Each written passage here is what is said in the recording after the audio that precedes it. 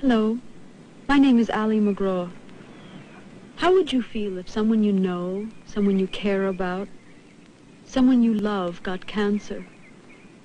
1 out of 4 Americans now living will get cancer. And maybe somebody who really means a great deal to you will get it. Then what? With early diagnosis and treatment, the chances for a cure are good. But what if your friend, the one you love, has a cancer we can't cure? The truth? The only hope is research. And right now there are life-saving research projects being held up. Do you know why?